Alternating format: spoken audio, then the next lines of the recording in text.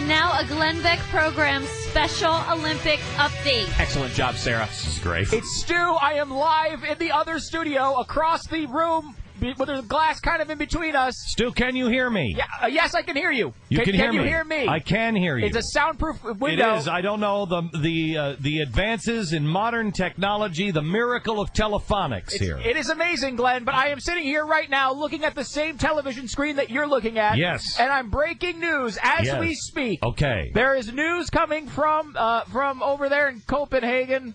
Yeah, sure. Yeah, sure. The first round of voting is up for the Olympic Games, and the first city... Wait for it.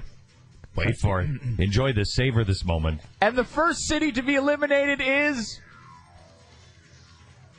Chicago. Yes, our president flew all the way over there. Not in one plane. Just in one plane? No, 2 planes. 2 planes. We need more breaking news. There we go. But we need 2 planes. 2 planes. His wife, Oprah Winfrey, all the jet fuel needed to lift them. All the massive amounts of corruption that was promised. All the greenhouse gas emissions. All the publicity. All the excitement. For nothing. For, as the kids call it, an epic fail. Hang on just a second. Stu, can you still hear me? Can you still see me? I can see you, and yes. hear me? I can hear you and see you through the glass. Now, let me ask you this, Stu.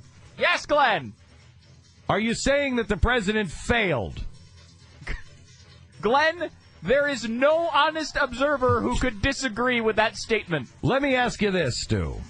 In his failure to bring the Olympic Games, didn't Putin go over and get the Olympic Games? Yes, he did, Glenn. Wasn't Tony Blair the first to go over and get the Olympic Games? I believe you're correct on that, Glenn. So this would make is it possible that this is the first head of state of any major country that has ever gone over and made the pitch in person and then failed? I don't know if that's true, but I'm choosing to believe it, Glenn. We can always hope. And Glenn, by the way, I don't know if you're noticing this. This is the first absolute undisputable proof of Rush's comment being true. I hope he fails because we're going to need the money. Well, he's failed and guaranteed we've saved money by his failure. So it's proven to be true. You notice there in Daly Plaza, they have a sign up on one of the buildings, Imagine. Imagine failure, Glenn. No, it says... You don't need to imagine it anymore. It's here. It says Chicago 2016, Imagine. And that's exactly what they're going to have to do. In 2016, they'll stand around and imagine what it would have been like to have the Olympics in Chicago. Welcome to the 2016 Imaginary Games. Unbelievable. Seriously, that is we sat here... An epic failure. Why? An epic failure. Why did he do this? This is terrible PR. Can I tell you something right now? Oh, my God. Chicago received the least votes in the first round. Yeah, it was eliminated. Urgent wire here. Tokyo is now out, by the way, as well. Tokyo is out of contention. Madrid or Rio. Wait, what are they doing? How are they possibly making this?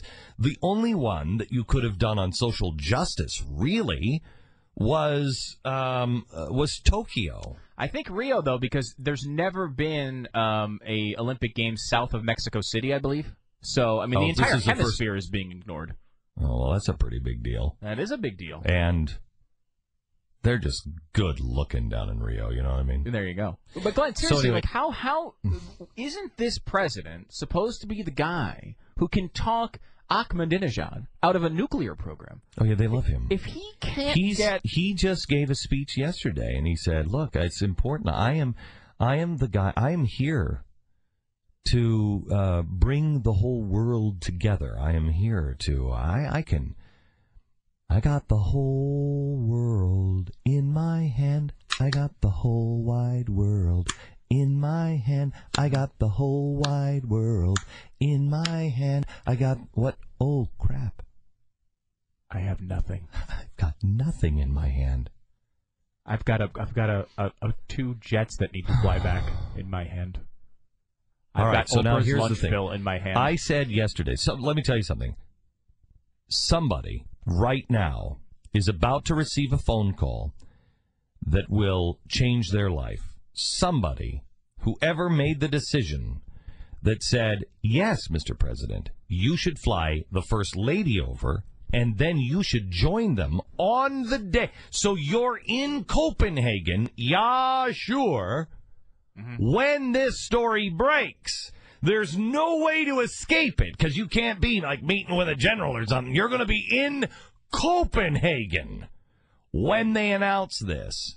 That person, whoever made that, is about, if they haven't already, is about to receive this phone call. Hello? Yeah, pack the stuff. Guess who's got a new job at the Center for American Progress? Guarantee you someone is going to be transferred to the Center for American Progress, which is weird because it's almost like Siberia. Yeah. It is. You just go into Siberia and you're just there. You still play a role, but you've brought shame to our fearless leader. What? Your family, like in the middle of the night, like Van Jones. I don't even know. Is his family, does his family even know where he is now? Did they just come and get him in the middle of the night and leave his family going, where did Daddy go? Oh, he went to the Center for American Progress. Shh, quiet. I'm just saying. It's just a question. Just a question. It's time to turn in the BlackBerry. May I ask? No. BlackBerry is the one connected to the Center for American Progress. Yeah, that's a good point. May I ask this question? Is it possible that the president ever finds himself transferred to the Center for American Progress? I don't know. We're not really operating constitutionally now anyway. Could we wake up and ever just see a headline that says, President transferred to the Center for American Progress? New president, John Podesta. No. Can George Soros just be implemented as king above all of them? That would make things a lot easier. You conspiracy theorist. I know. What evidence do you have that George Soros is involved in any of this? So we have to, I guess, figure out which city was more corrupt and had bigger bribes to the IOC than Chicago. That's saying something. Well, when we can be out-bribed, that's... The problem is that, that whole corruption thing from Chicago is so long gone. A lot of these, bids and stuff happened back when, Rod Blagojevich was still governor, and you would never be involved in anything. No. Obviously. And Mayor Daley, like I pointed out last night, only 41 in his administration have... That was 47, Glenn. 47. Only 47 have gone to jail for corruption. So, not 48. No. Not 50.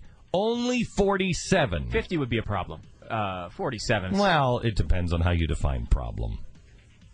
So there it is. Heartbreaking news. Chicago didn't get the Olympics.